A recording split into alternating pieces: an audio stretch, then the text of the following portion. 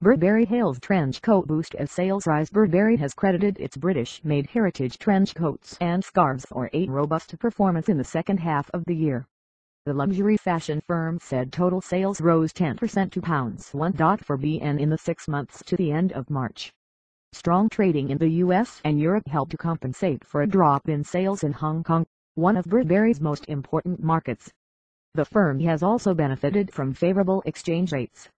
It said that if exchange rates remained at current levels, its full-year profit would be boosted by about £50m.